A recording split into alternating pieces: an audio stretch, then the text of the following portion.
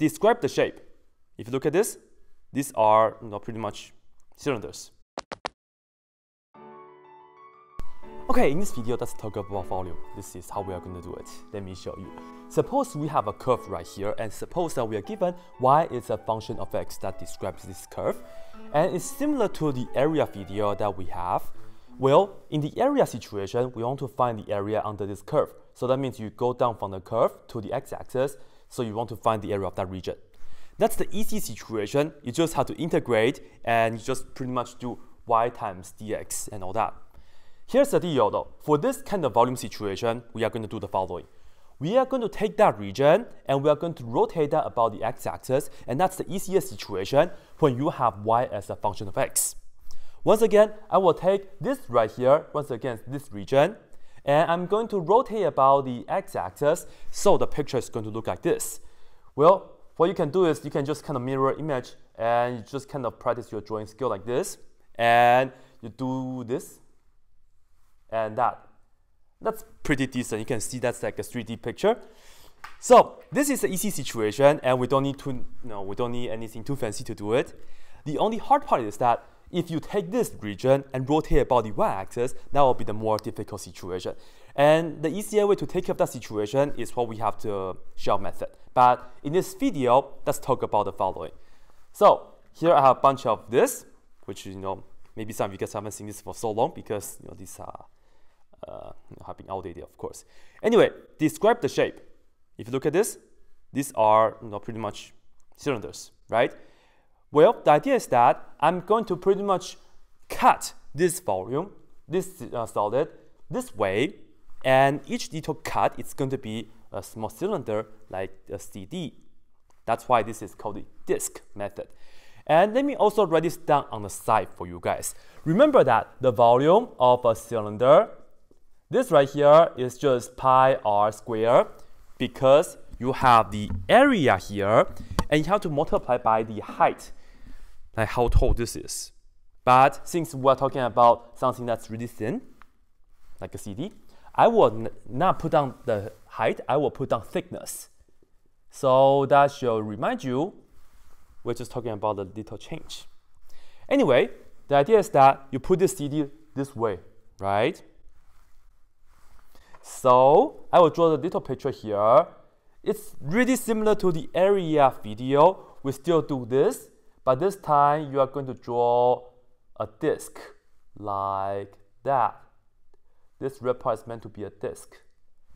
And the idea is, once again, you're just going to enter a bunch of this disc, and each disc, they have different radius. That's the key.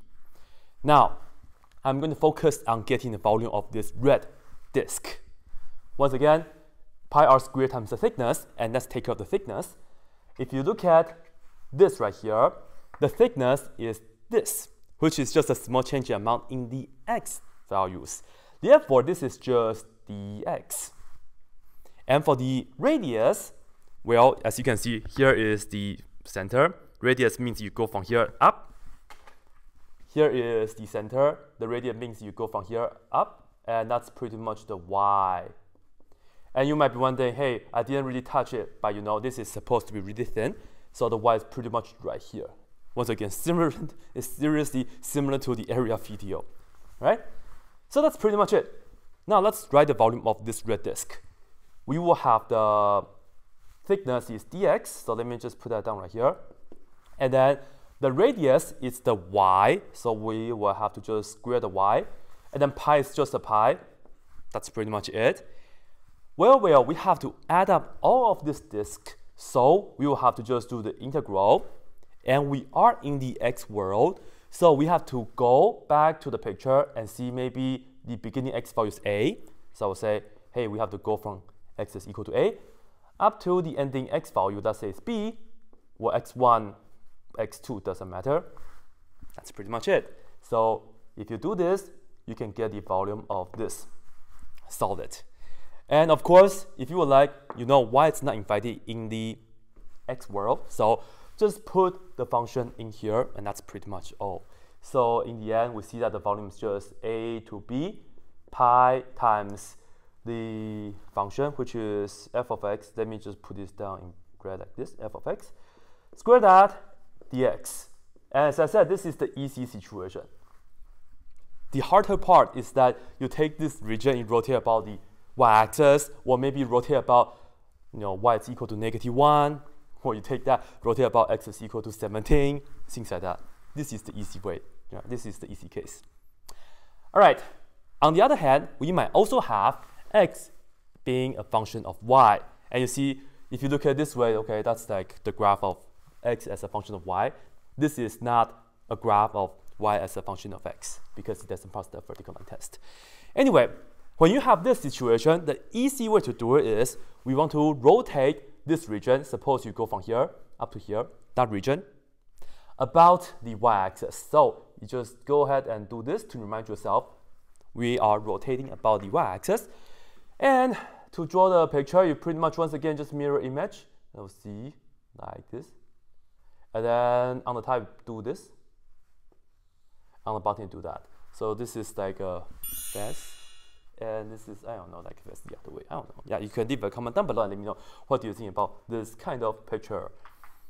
This time, we are going to put a bunch of CDs horizontally this way, isn't it? So we are going to draw the disk this way. Don't just focus on the formulas. Seriously, focus on how we approach solving the questions, because later on, when you guys do some work in some physics questions, this is the technique that we use, right? Anyway, here's the deal. You draw this red disk. It's a horizontal slice. Now you have one CD. You want to find the volume of this CD. The thickness is dy this time, because this is the small change in the y values. So you put on dy. And the radius, you go from here, the y-axis horizontally to here, and that's the x. So the volume of this red disk is just dy for the thickness, and then x for the radius. So you have x squared, and then you have the pi. This is just one of them, not good enough. We have to add up all of them. And you have to pay attention to the y values. That's it, we start at c up to d, like that. So you integrate this from c to d, and this will give you the volume in this situation. And lastly, of course, x is not infinite in the y world, so just put that back here. So in the end, you see that the integral c to d, pi is pi, and we will have g of y, square that, dy. And this is also an easy case when you are doing the volume. So this is it, and be sure you guys watch my next video, because we'll be talking about how to find the surface area of this kind of solids. And thank you guys so much for watching. If you guys are new, please subscribe and also recommend me to your teachers, friends, students, babies, LA Dodgers, and Boston Red Sox. Anyway, that's it.